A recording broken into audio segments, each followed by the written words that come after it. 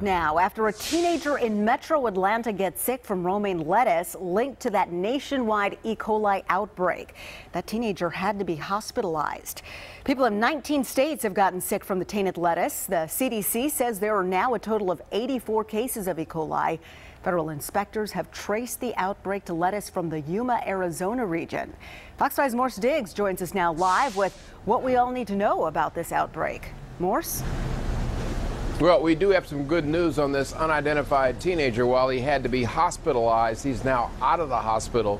Speaking to consumers at this Buckhead shopping strip mall here, they are concerned with this news hitting now so close to home.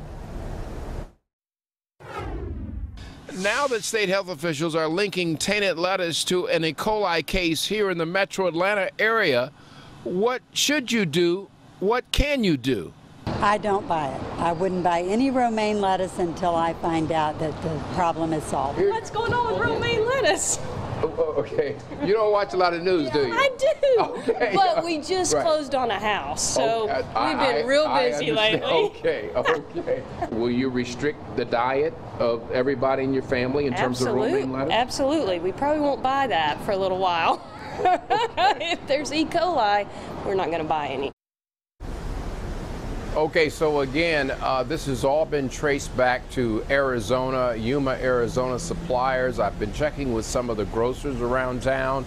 We did get word back from one of the popular grocers called the Fresh Market. Mr. James Ball with the food safety and quality assistance for that particular grocer says that they have contacted their suppliers and everything from Arizona, from Yuma, has been pulled from those stores. If you like to go to the Fresh Market, he says what you'll find there will be romaine lettuce from other suppliers.